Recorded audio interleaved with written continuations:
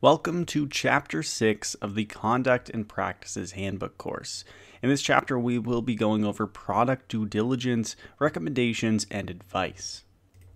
So first off, an introduction to the chapter. So along with the Know Your Client requirements, registered representatives must also know the products they are recommending or selling to the clients.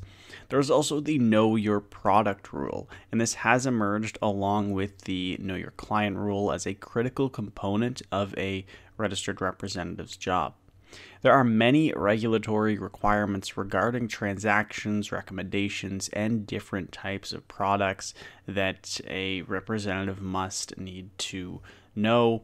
And also, along with the Know Your Client and Know Your Product rules, you also need to make sure that what you are recommending to the client is suitable for them as well, which is what we will be touching on next. So some variables to consider when determining the suitability of the recommendation or investment for the client. You'll need to look at things like, is the security a new issue? How long has the product, company, or fund been in existence? What are the normal price fluctuations of the security or fund unit? This is a really important one since you will need to match the investment recommendation to the client's risk tolerance. Also, what is your research department's evaluation of the security and how do you feel about it? So based on whatever your head office is or whatever head office you are with, they will rate certain securities a certain risk level, and this will need to match with the client's risk level or risk tolerance as well. Has the firm approved the product for purchase? Of course, this would need to be a yes. Are there any additional training requirements in place regarding how the product is to be sold? So this would be things like hedge funds. You need to be an accredited investor if you are buying something, a hedge fund or whatnot. There are also other liquid alt investments that do require some additional training. Of course, options and other derivatives, they do require additional training as well. What is the company or the fund's track record? This is something that is pretty important, and you should probably go over this with the client and just see if they are comfortable with a fund or investment that has performed the way it has. How current, available, and reliable is corporate and market information? Is the product considered to be a structured or synthetic product? And is the purchase speculative? So these are all questions or variables that you will need to consider when matching that suitability of the investment. Now, some factors to consider to evaluate suitability. 1, does the proposed transaction involve a stock, bond, option, or futures contract? Is it a purchase or a sale? Is the security being purchased with borrowed funds? And if it is, you will need to provide an additional disclosure for this. What amount of risk is associated with the transaction? Is it a large order in a thinly traded issue, or is there some liquidity risk? Is it a short sale? Is the issue under investigation or review? And is it a hedge to protect an existing position, or is it speculative? So again, these are some more factors to consider when evaluating the suitability. Now, there are some rules regarding recommendations. So before you are giving a recommendation to a client, you must give a balanced presentation to that client. You need to disclose all the relevant information, both positive and negative. And in making a recommendation, you cannot give any assurance or guarantees in regards to the following: the future market price of a security, future payments of dividends or interest, the client's ability to sell a security at a stated price other than a callable security, and the listing of a security on an exchange at a future date. So you need to make sure that you do give a balanced presentation when discussing investment options or investment recommendations. And you also need to make sure that you aren't giving any assurances to the client that may not be true. So things like the market value or dividends, of course, because they can be even taken away on a stock. So you do need to keep in mind these things. Now, with the Know Your Product rules, here is just a few things that were discussed in the text. So first off, for leveraged and inverse ETFs, these are highly complex and are generally unsuitable for retail investors who desire to hold them for longer than one trading session. Assessing suitability, so registered representatives must use diligence to ensure that accounts are reviewed for suitability. And unsuitable investments, so you need to make sure an investment matches the client's investment knowledge, investment objectives, time horizon, and risk tolerance for it to be a suitable investment. Communication with the public, so IROC rules require that sales materials and oral presentations for leveraged and inverse ETFs present a fair and balanced picture of the risks and benefits, and you need to do this for basically any security or any investment that you are recommending. Give both the pros and cons. Supervision, dealer members must have a supervisory system in place to ensure compliance with applicable IROC rules and securities law. So the Know Your Product rule, it definitely is coming into the industry much more, and a lot of dealers are becoming a bit more strict on the rules. There needs to be evidence of some research on the funds that you are investing, and you need to know your product. You need to know what you are recommending to the client, because if you yourself don't fully understand the product that you are recommending, how can you explain it to the client in a way that they can understand as well? There are also some expectations for distribution of non-arm's length investment products. So the following are some expectations of dealer members and their sales representatives. So 1, perform product due diligence by learning every aspect of the non-arm's length products they intend to distribute. 2, identify any conflicts and assess whether they can be addressed. And 3, assess the suitability of client orders and registered representative recommendations. Now, the following are just some definitions that are pretty important to understand. First off is an IPO.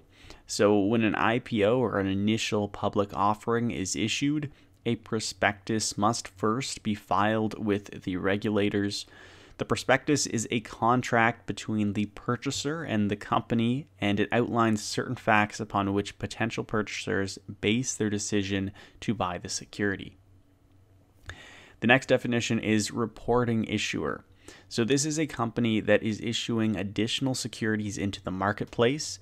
A prospectus is normally still required in this case, but it may be less detailed than the prospectus associated with an IPO, and this is because there would already be publicly available information about the reporting issuer.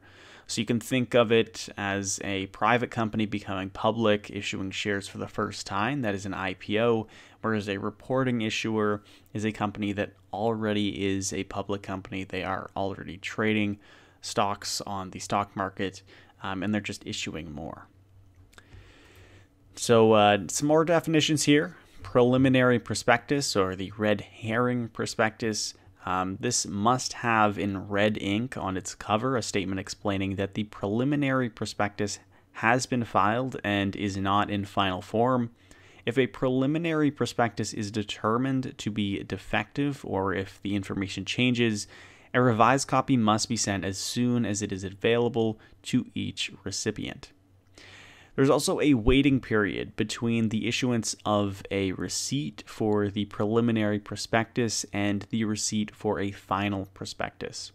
During this period, underwriters may solicit expressions of interest from potential purchasers of the security, but they cannot get an agreement. So anyone who is interested must receive a preliminary prospectus. Final prospectus. This must contain complete details of the securities being offered for sale, including the offering price, the proceeds to the issuer, the underwriting discount, and any other required information that may have been omitted in the preliminary prospectus. And a prospectus exemption, the exempt market refers to that portion of the capital markets where participation is restricted to certain individuals and entities who meet certain requirements specified in securities legislation in the province they reside in. Now, next, we're going to look at some exemptions related to raising capital for a company. So first off, we have what's called accredited investors. So accredited investors include financial institutions, governments, regulated pension funds, trust companies, or certain investment funds and wealthy individuals with over $1 million in financial assets. Individual accredited investors must sign a risk acknowledgement form. There's also private issuers. A private issuer is a company with no more than 50 shareholders, not including employees or former employees, and whose securities are subject to restrictions on transfer. Family, friends, and business associates. This exemption allows issuers other than investment funds to distribute securities to the issuer's directors, executive officers, control persons, and founders, as well as to certain family members, close personal friends, and close business associates. The offering memorandum. The issuer must prepare an offering memorandum in the prescribed form and deliver it to the purchaser prior to or at the time of purchase. Basically, this is a lot like a prospectus, but it is for these other ways of raising capital. There's also a minimum amount, so a prospectus is not required if the cost to the purchaser is $150,000 or greater, paid in cash. Now, there are also some exemptions on crowdfunding, and crowdfunding basically just is the process of raising startup capital by soliciting contributions from the public at large, usually aided by online or internet-based systems. Now, the exemptions for this, so there's an exemption from the prospectus requirement, requirements as to how the securities are actually distributed. So the retail investor can invest only $2,500 per investment with a maximum total of $10,000 per year. And then investors that would qualify as an accredited investor, so if they have over $1 million in assets, they can invest only $25,000 per investment up to a maximum of $50,000. And investors must sign a risk acknowledgement form. The crowdfunding document must be provided to the investors along with other materials, and investors have a similar right of withdrawal if exercised within 48 hours of the purchase. Now, some more definitions in this chapter. We have resale or first trade exemption. So generally, unless exempted, securities originally acquired under a prospectus exemption cannot be sold until a restricted period. And this is the seasoning period. So this period must have passed. Now, hot issues. IROC requires that during the period of distribution of securities to the public, dealer members make a bona fide offering of its total participation in the issue to public investors. Private placements. This is it is the underwriting of a security and its sale to a few buyers, usually institutional in large amounts. Client priority must be addressed in private placement, and only 3 days after can non-client subscriptions be accepted. Dealer members must communicate the general availability of private placements to their clients through a statement message, general mailing, or other such communications. Before accepting a client subscription on a particular issue, the dealer member must take steps to ensure that the issuer has issued a press release announcing the private placement first. There's also what's called takeover and issuer bids. So a takeover bid is a formal offer to acquire 20% or more of the outstanding voting or equity securities of a target company. So for federally incorporated companies, the equivalent requirement is more than 10% of the outstanding voting shares. There's also early warning rules for this. So an initial threshold prior to a takeover bid is what the early warning rules are. And a person or company accumulating beneficial ownership or control over 10% or more of voting or equity securities of a class of securities must issue a press release and report to the administrator immediately. So if you're looking to acquire control over 10% shares, you must issue a press release. And then further acquisition or disposition of an amount equal to 2% or more of the target securities raises the obligation to issue and file a further press release and a requisite report with the applicable administrator. And you must repeat this until the aggregate holdings reaches the 20% threshold. Now, there are some takeover bid rules. So the offerer must allow securities to be deposited for at least 105 days from the date of the bid. The offerer must not take up any of the deposited securities unless all of the following circumstances apply. A period of 105 days has elapsed. All the terms and conditions of the bid have been complied with or waived. More than 50% of the outstanding securities of the class subject to the bid have been deposited under the bid and have not been withdrawn. And there's also withdrawal rights. So anytime before the bid expires, which is within 35 to 105 days, after 45 days from the date of the bid if the securities have not been taken up by the offerer, and 3 days after the securities have been taken up if the purchaser has not paid for them.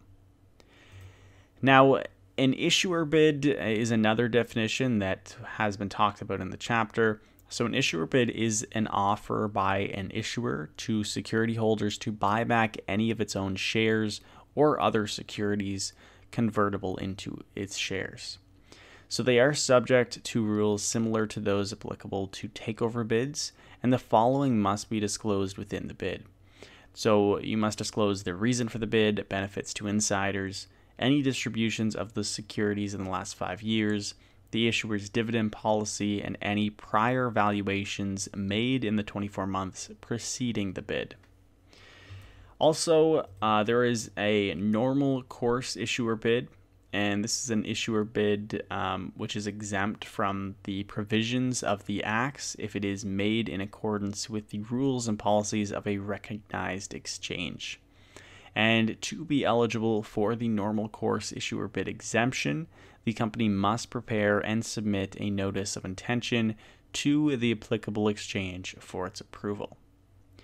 So that is everything for Chapter 6 of the CPH course. Basically, it was a lot of definitions, and of course, we learned a little bit about the Know Your Client and Know Your Product rules. Of course, if you guys have any questions about anything in this chapter, let me know in the comments, and I'll try to help you guys out. And stay tuned for Chapter 7.